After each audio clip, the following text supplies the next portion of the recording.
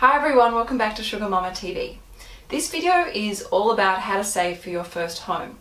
Now, saving for your first home is probably one of the most rewarding, fulfilling and uplifting financial goals that you'll ever work on for yourself. And because of the cost of property this day and age is pretty expensive, for most of us it takes a long time to save that initial deposit, and it requires a lot of motivation and a lot of focus to actually, get there. I know for myself it took me over 6 years to save my first property, and I'm pretty sure my tooth fairy money was included in my deposit. But as you put these steps that I'm about to teach you in place, you'll start to feel a better level of, motivation and focus and determination that will help you get you to where you want to be as quickly as possible. So I hope you enjoyed this video. Step 1. See your bank. Make an appointment to see the local mortgage broker. Have a chat to them about what your financial goals are, explain to them where you stand financially, and then they can work out how much you can afford to borrow and what you can afford to buy. This is really important because it will give you some really defined goals to work towards and help you refine your property searching. Now, typically speaking, the bank will give you the maximum amount that you can afford to borrow, but this isn't always advisable borrowing that full amount because it's based on a 30-year term, which means the amount of money that they're potentially going to lend you is going to take 30 years to pay off. Now, I can't speak for you and I can't speak for other people, but I know for myself I definitely do not want to spend 30 years paying off my home loan. That would just mean I'm a slave to my mortgage, and I can think of far more fun and exciting things to do with my hard-earned cash. So if possible, try not to borrow the full amount because you want to pay off your home loan as fast as possible. Step 2 is open up a separate savings account.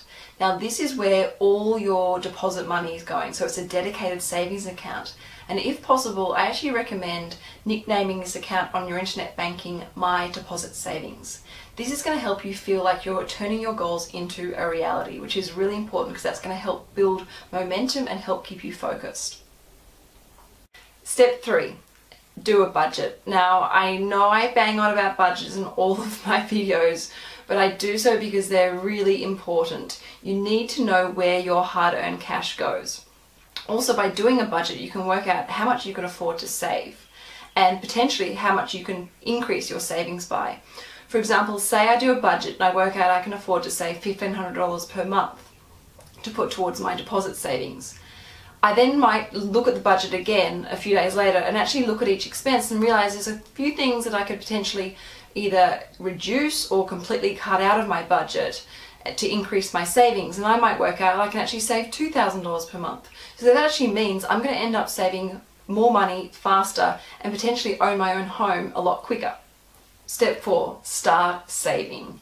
This is the most exciting part of all because you can actually see your goals starting to happen. You're taking the right and responsible actions in place to make these goals become a reality and actually go and buy your first home.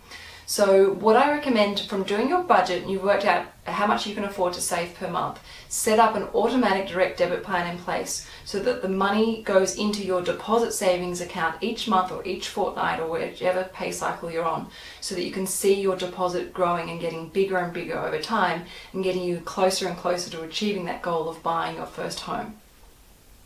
Step 5, and the final step, is finding extra money. Now, I am a super impatient person and I like things to happen right then and there. I am not good at waiting, and I'm pretty sure a lot of people are like that as well.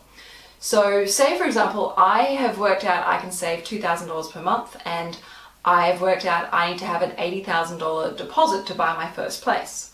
Now, if I just save $2,000 per month, which is $24,000 a year, it's going to take me just over 3 years to save up my deposit.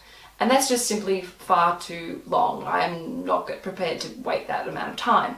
So what I need to do is start manifesting and creating savings beyond my monthly savings. Now, this is where you need to sort of start being creative and actually put in some good old-fashioned hard work. And that means earning and saving money from elsewhere.